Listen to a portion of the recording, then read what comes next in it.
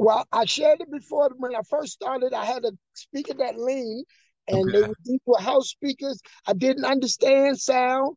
If you're enjoying the content you're watching right now and you want to learn how to level up at all your events and create vibes, well, make sure you subscribe to the YouTube channel right now. So you're doing, man, so many gigs out there. Talk to me about the importance of a sound check. And was that something you were doing when you first started, or is that something as the gigs piled up, you're like, yo, I need to get a sound check in to make sure my sounds right. So talk to me about that, man. Well, I shared it before. When I first started, I had a speaker that leaned, and Okay. these were house speakers. I didn't understand sound.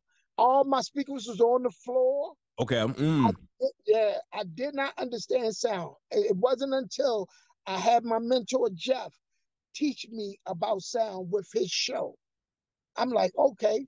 So when I started doing my DJing heavy, I hired a sound guy. And when I hire my sound guy should know what decibels we need in order to make sure that this room feels good. Now, I do my sound guy and I do disagree on a few things. I Okay. think my sound guy may be going deaf. So I'm like, oh my goodness, he's a little older, but I take him everywhere I go.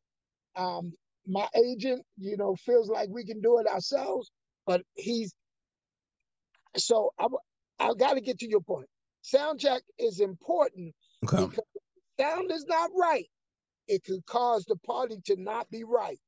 Yes. The sound too low, they can't feel it, they can't hear it. Ah, I don't like this party's whack. And so sound check allows these things to go right. The mic is not going, giving the feedback, all of that. So it's important that your sound is right when the people are coming. It feels good to them. So yes, so that's important. Now I'm gonna go back to my sound guy. I keep my sound guy because my sound guy is a DJ as well. And So you got those ears. yes. So, but he's getting deaf. But he's a DJ as well. And what happens is he holds me accountable. I need accountability. I need for him, Mm. hey brother, he shares his thoughts with me. Okay. Ah, you didn't stay in the genre too long. You got out of the genre too fast. Stay there. I like that. So I receive this information from him, and that's what makes me better. I try to put people on my team that's better than me, or I believe is better than I am, because I want to continue to learn. There's so much out here to learn. So I listen to all of you all. I listen to you, brother. I Trust me. appreciate that, brother. I'm all over your page, so you are.